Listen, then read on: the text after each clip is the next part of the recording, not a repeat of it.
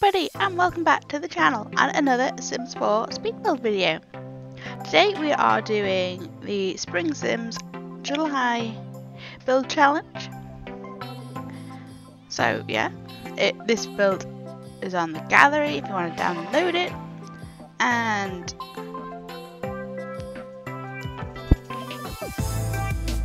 yeah, I tried to do something a little different with it when we come to the styling.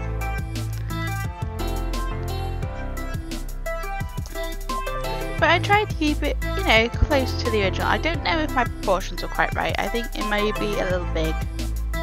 But it works out alright. It's a nice size family home. What I don't like about this game, I know I have lots of things. What I really don't like are how the pillars work. Why can't they go on the edge? Why do they have to stick over the edge? Nothing bugs me more than having pillars that are not like lined up correctly and you can't seem to fix it. Like, they stick over the roof. Why do they do that? Why can't they just like fit in nicely? Anyway, I decided we'd go for something, I know, because I thought those pillars made it look kind of modern, but not like kind of mid-century modern instead of like real modern. So that was kind of the theme we went for. Like, because we used some of the stone. You know, I thought it made it look a little bit interesting. And a little bit different.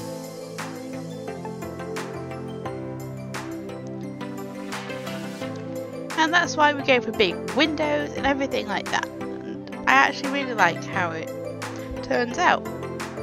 And I even like the garden and everything with this one. I wish we had a bit more like 70s and 60s furniture, because I think that would be really quite cool to have, like, to be able to do houses for different areas and stuff. What this game needs is just more furniture really, but I want some proper different styles. I was thinking of adding in windows up there, but you know, it just looked rude. So yeah, I did try it a few times. So I kind of really wanted it, but yeah, no. Rude looking windows that I thought they were like a no-go, really.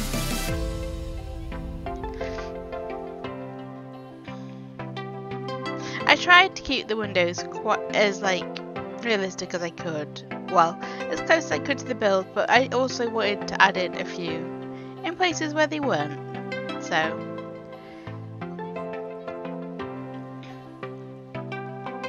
like, I wanted another one on that side because it just looked a little odd without it.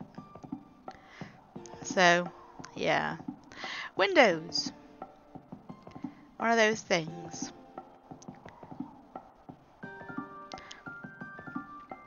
Oh yeah, we're moving on to getting a garden done. I can't quite remember how we do this. I think it ends up having these bushes around, which I've been doing like with every build recently, but I really like how it looks. So we add in plenty of these. It just hides the foundation a little bit better and that line that's in the house, because that bugs me. It really does. And I know it probably shouldn't, but it bugs me. I can't help it. You know, when you think you're getting the closest match you can with the paint, but it still doesn't quite match. Oh, it's just, there's nothing worse. But there we go. Sometimes you don't get what you want. adding in a nice garden over here. It's you know, a bit overgrown, but I like that. Because this is probably quite an old house, really, when you think about it. So it's going to have a little bit of an overgrown garden. So that's what we were aiming for, really. And I really liked how it looked. And we do another bit over this way as well. And that tree was just a little bit big, and that one's even bigger, you know. So many big trees. I wish we had a few smaller trees, like these. Because you don't always have massive trees near your house, because that's not always like the safest thing to do. But there we go.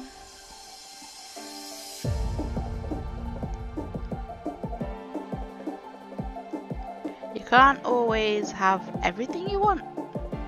But I really like how they add a bit of privacy to the house, even though it has huge windows. It has these trees covering up those big windows.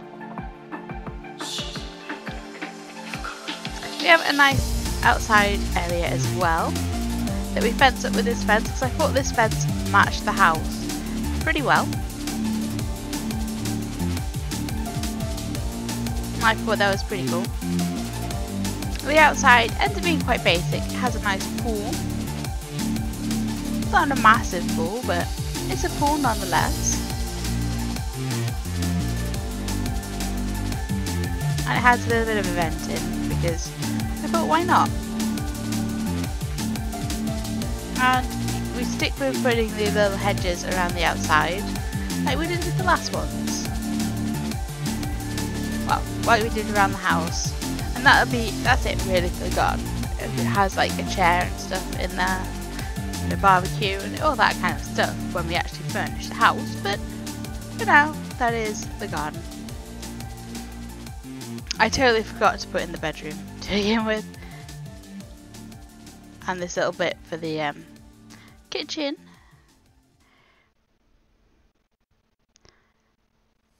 But there we go. So it ends up having a nice wooden floor throughout the house. So one of those nice basketball floors, so it's shiny. Because I love shiny floors. And the kitchen ends up being pretty basic, but I like it. The whole house is very clean and modern, basically, was the idea.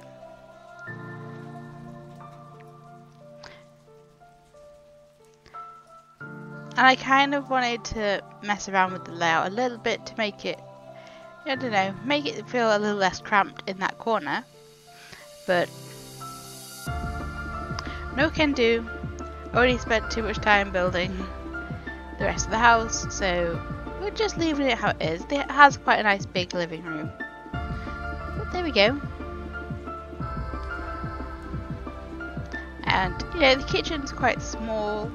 I was tempted to add an island in, but instead we just have the dining room table. And it's not too bad because it has a little utility space, which, you know, when we get the eco stuff pack with the laundry in, it can be used as a laundry room. Which, you know, I'm not going to say much about. I've already said my piece about that. So, yeah. I really like how this is working out. And even though white is like the main colour throughout this build, there's plenty of other things to draw your eye in and everything like that. A bit of colour here and there, but it's mostly white with a few different textures and stuff like that, you know?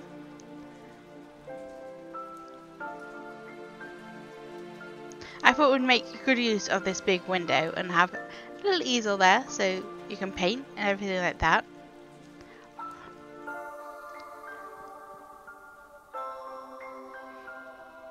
And then the kitchen ends up being, yeah, we actually put some stuff in the utility section. And a little bit of clutter here and there. Not too much, just enough. you know, a few finishing touches here and there.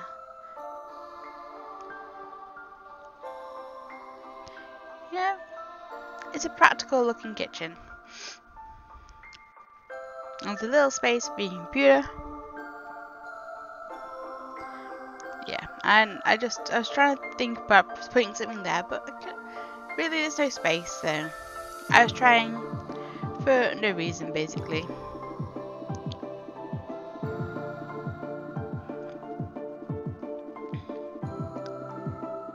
So yeah, but we're just adding in some clutter here and there because it was looking a little bit plain and empty. But there we go. I really like the colours of this painting. I think it really matches the aesthetic we're going for, really, in this room. I have a couple more of these flowers. But I really like them. I love the shape of them. And they add a nice little bit of colour here and there. And just a little painting corner as well, you know. Make it look like it's actually used.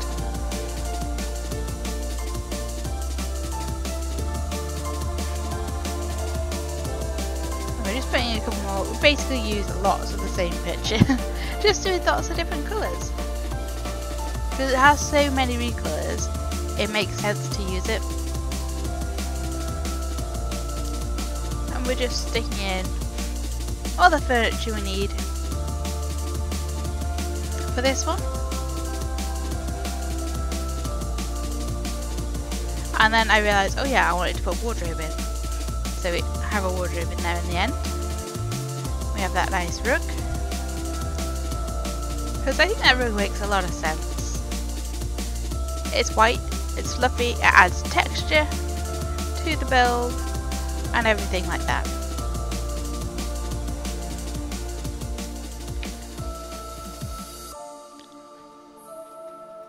And then in the bathroom we have another one of those wardrobes. And then we have the bath, the toilet, and we have a big, like, unit thing over here with the two sinks on. And I get rid of that window because I'm like, actually, we don't need it. I'll just have the big mirror. Because the big mirror acts, it reflects the light and everything, so it should act like a window, really. And make this room feel bigger.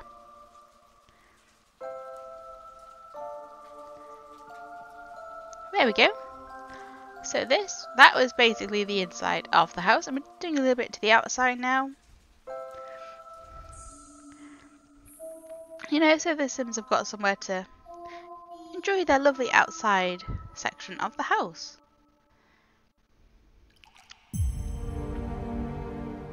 And I don't forget a mailbox or a bin this time in the actual build. And it's not one of those things I realised in the screenshots. Anyway, we're in the screenshots now. I hope you have enjoyed watching this speed build. If you have, please give this video a like.